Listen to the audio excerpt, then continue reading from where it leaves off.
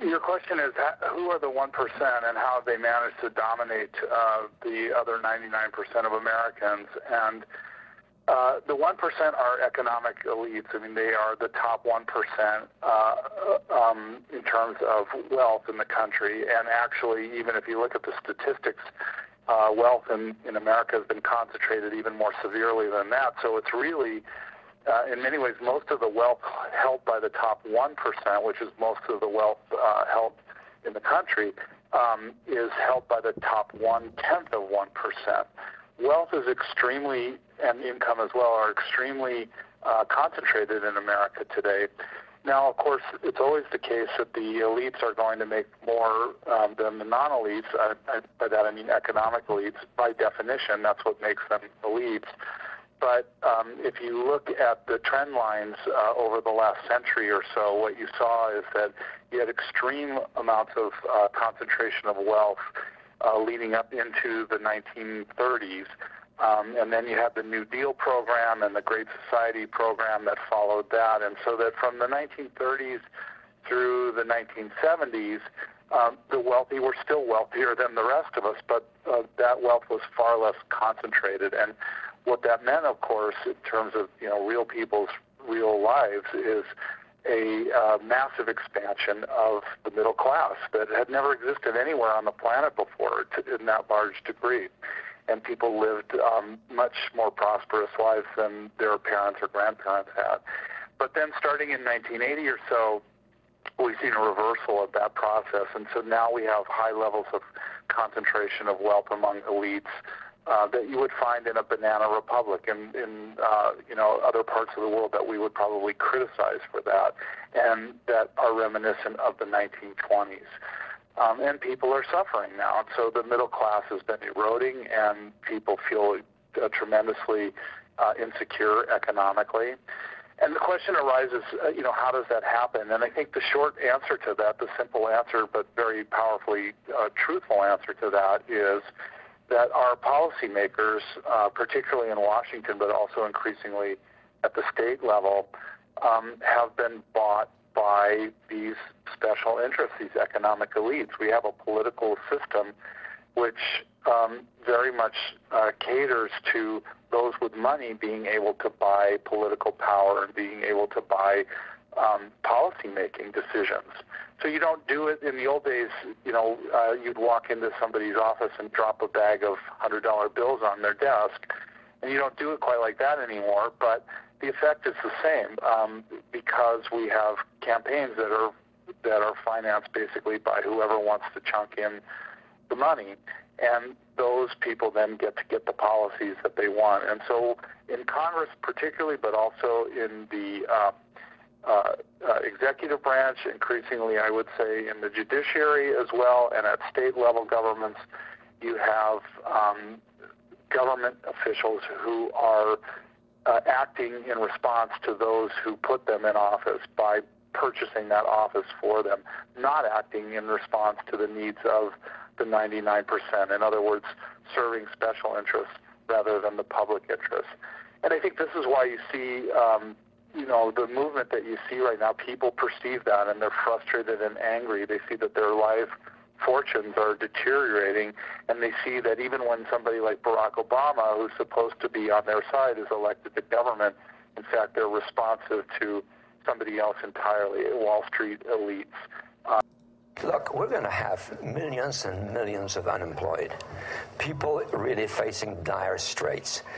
And we're going to be having that for some period of time before things hopefully improve. And at the same time, there is this public awareness of this extraordinary wealth that was transferred to a few individuals. What's going to happen in society when these people are without jobs, when their families hurt, when they lose their homes and so forth? At some point, there will be such political pressure that Congress will start getting into the act. There's going to be growing conflict between the classes. Mm-hmm. And if people are unemployed and really hurting, hell, there could be even riots. Well, that was in 2009, and joining us now from Washington. You saw what happened over the weekend in Rome. You see what's happening across the country. That was 2 years ago. And once again, what your father predicted has come to fruition. Former National Security Advisor for President Carter, Dr. Zbigniew Brzezinski, over the weekend. And let me just say, Dr. Brzezinski, that pains me greatly to say that. I'm joking. You're always right. You're always right. My dad received the de Tocqueville Prize in Normandy over the weekend. Bravo. And, wow. It does seem that money drives politics, and it's not surprising that the rich come out on top. So I wonder what your thoughts are about how we can change direction. Well, first of all, I'm intimidated by your presence because you know much more about this than I do. But let me just make a couple of points. First, I think we have to have a greater balance between what I call the financial economic universe and the political universe. We live in a time in which the financial economic universe is instantly global, very effective in passing enormous amounts of money all over the world rapidly, doing it in a manner which is absolutely mysterious to most citizens, and in a manner in which it benefits enormously, and very often because purely of speculation and without any social benefit, just to the few. So we have this financial economic universe, which is the result of deregulation, globalization, and internetization, that is to say, the instant flow of money, operating mysteriously. And you have a political universe, which seemingly is global, but is increasingly fragmented. There is no center of political direction, of political consensus even. The United States, which has been playing the preeminent global role, is increasingly powerless. It can't even assert its own interests in the Middle East, and it certainly is no longer dominant on the global economic scene.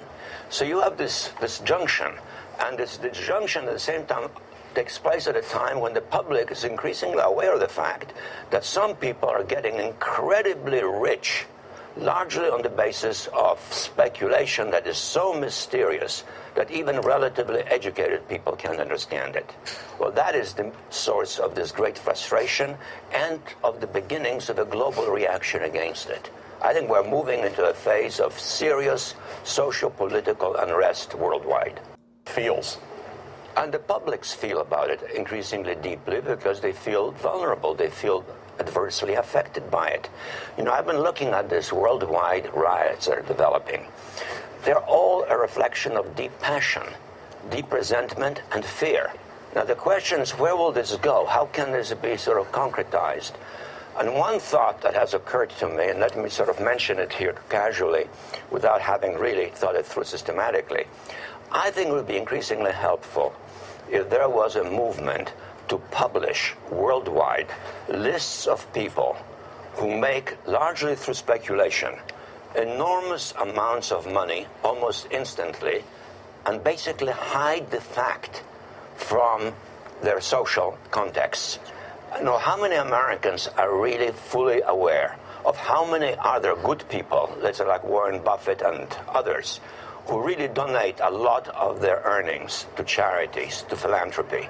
But how many more are there in the hedge funds, in the banks, in a variety of other places, who on the basis of speculation literally make millions of dollars that it would take a century or two for the average person ever to make? I would like to see those lists, and they shouldn't be that difficult to produce. And I think public pressure might have also some effect, not only in terms of moving towards more systematic international coordination and regulation, but also to pressure some of those people to give some of it back to society. Hello everyone, welcome to Global Government News. Today is Wednesday, October 19th, 2011, and I'm Darko. Thank you everyone, welcome. This is my website, ggnonline.com, and also on YouTube you can check out my channel. It's ddarko2012. I have a poll right here. Do you believe entertainers such as Beyonce and Lady Gaga are aware of the subtle pharaonic Illuminati symbology in their performances slash rituals? So far, an overwhelming majority says yes, that they are aware, 76% in fact, and then followed by maybe 11%. We have both 5% for no and not sure. Just finishing up here, and then we'll move on, followed by email. You can put in your email address right there. Okay. Just moving on here, we have this violent anti-austerity protest grip Greek capital. I was going to try to play this video. It's only a minute, but it just would not play for me.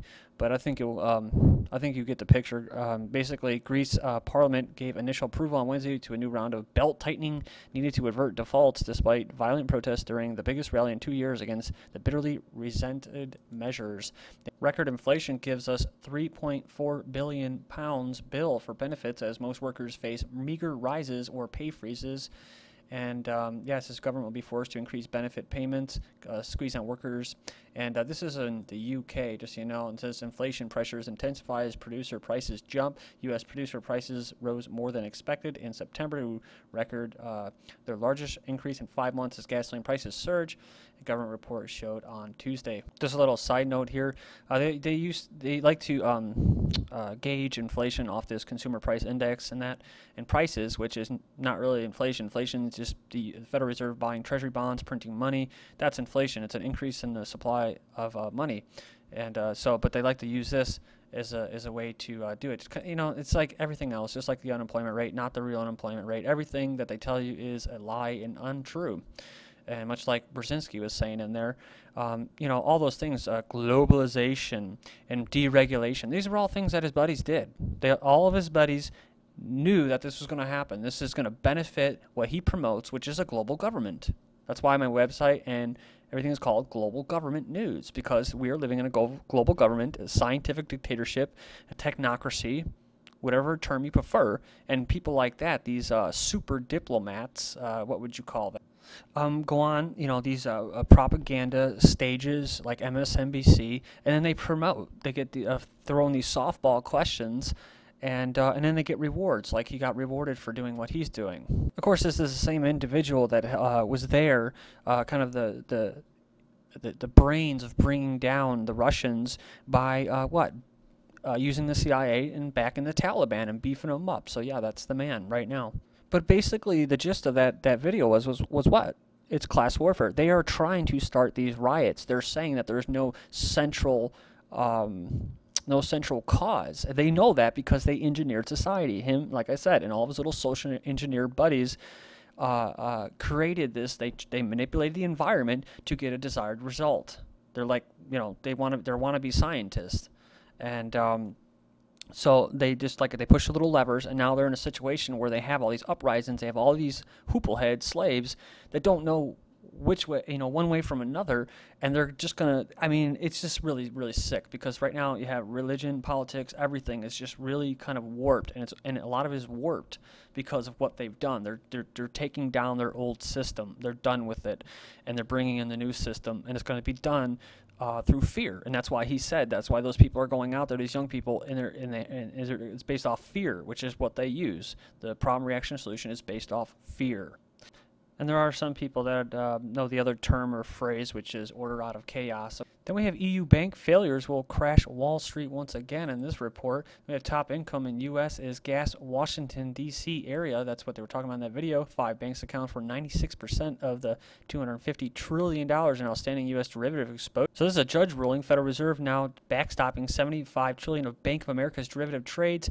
That's right. And it says here, Bank of America says that the derivatives in its Merrill investment banking have been shifted to its depository arm, which has access to the Fed discount window. This means that investment bank's European derivatives exposure is now backstopped by U.S. tax. Bank of America, Wells Fargo, J.P. Morgan sued over ATM fees. Then we have Citigroup to pay $285 million to settle fraud case, and that's, of course, charged that defrauded investors who bought toxic housing-related debt that the bank bet would fail. And don't forget the Goldman Sachs, who also benefited. France and Germany reach agreement on $2.8 trillion European bailout fund, EU diplomats say. Then we have Pennsylvania House passes Harrisburg emergency bill. This is like what?